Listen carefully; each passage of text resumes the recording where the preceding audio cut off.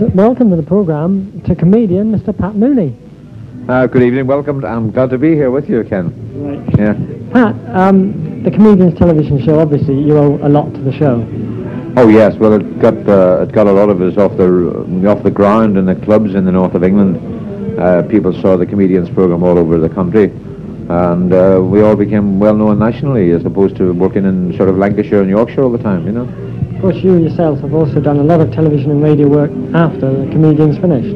Oh yes, I have done the Battle of the Comics, the Good Old Days twice, the Wheel Tappers and Shunters Club twice, Seaside Special, and then a lot of radio programs. I did the Windsor Davis show, which is on radio next Saturday night at 7 o'clock, and I keep pretty busy doing things like that, you know. I also do a lot of after-dinner speeches in London, and a lot of sporting functions, Football Writers Association dinners and things like that there, you know. Something different. Oh yeah, it's I'm working clubs. I'm doing Ponton's holiday camps all summer down at Torquay and Weymouth and Weston-super-Mare and Burnham-on-Sea and all over the place, you know.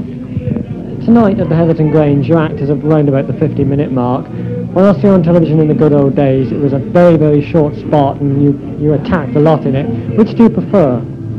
Well, I love doing the good old days because the audience are marvellous, but of course I record a lot longer than they actually show on the box. Yeah. I record about 12 or 15 minutes, and the producer cuts it down to whatever he thinks the time he can afford me. Yeah. The last good old days I did which was on March the 14th this year. Ken Dodd was the star of the show, and as he's a big star comedian, obviously he got the bulk of the time on the programme, you know.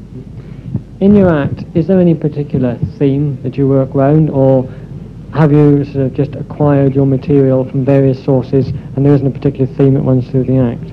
Well, I work on the Irish theme, obviously being an Irishman. I was born in Belfast about years ago, you know, and I sort of work as an Irish comedian. Anybody in from Ireland tonight? This Irish fellow walked into a plumber's. He says, "I'd like to buy a bath." The fellow says, "Would you like a plug with it?" He says, "Why? Is it electric?"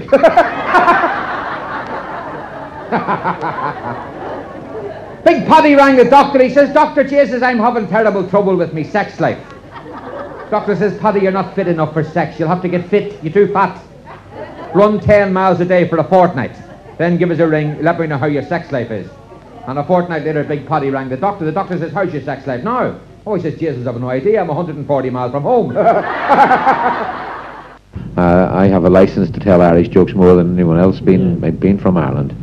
But I try to venture into all sorts of things. I try to avoid being unpolitical and non-religious and non-sectarian or colour or anything like that there. I try to avoid that if I can, you know, because I don't like to offend people. And I don't like telling dirty jokes either, you know, because, you know, men are out, maybe a man might be out with his wife and daughter, and I don't want to embarrass them, so I try to keep the act as clean as possible, you know. Going around the clubs like you are now, like tonight, basically you've got a duo which plays music for dancing, so it's not really a show in itself, it's the cabaret with one star. Yeah. Do you do a lot of clubs where you are the sole star, or do you do a lot of clubs where there are 2 or 3 acts, almost a show? Well, it varies actually, Ken, to tell you the truth. In April I did 2 weeks at the Theatre Royal Norwich in a full show, where I was the star of the show, and I had singers and dancers and everything else on with me, and it was a full production, you know. Some good write-ups from the critics, I believe. Yes, there were super write-ups, yeah. Far better. You think I'd written them myself, they were that good, you know. But, and then last Monday night I was at the Hilton Hotel with Peter Cook and Elton John. So the competition can get pretty serious at times, and I was the last one on as well. Listen, I love talking about kids, you know, because they give me a lot of fun, children.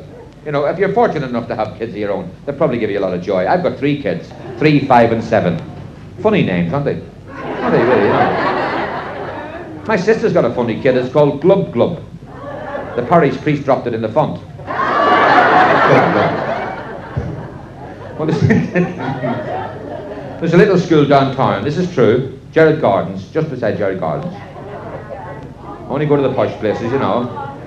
And the teacher's getting the kids to do their sums, and they're only 7, and they love to sing out in school when they're 7. And she says to the first little boy, Jimmy, jump up and do your 1 times tables. And little Jimmy jump up and da, 1, 1, 1, 1, 2, 2, 1, 3, 3, 1, 4, 4. Very good, Jimmy. Harry, 2 times table. 2, 1, 2, 2, 2, 4, 2, 3, 6, 2, 4, 6. Very good. Sambo, 3 times table. 3, 1, 3, 3, 2 is 6, 3, 3 is 9, 3, 4 is 12. Very good. Paddy, 4 times tables. And he went,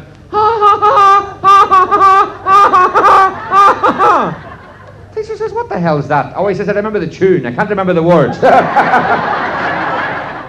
I had to follow Elton John, but I did a Storm, funny enough. You know, I didn't expect to do well. It was all men, you know. It was an all-male thing. It was the Anglo-American Sporting Club. They have boxing on and everything else, you know. But it varies from place to place, you know. At Pontins, for example, I'm the late-night cabaret. I go on at 11 o'clock, and normally the only act on of the evening, you know. I'm the sort of cabaret for the evening, you know.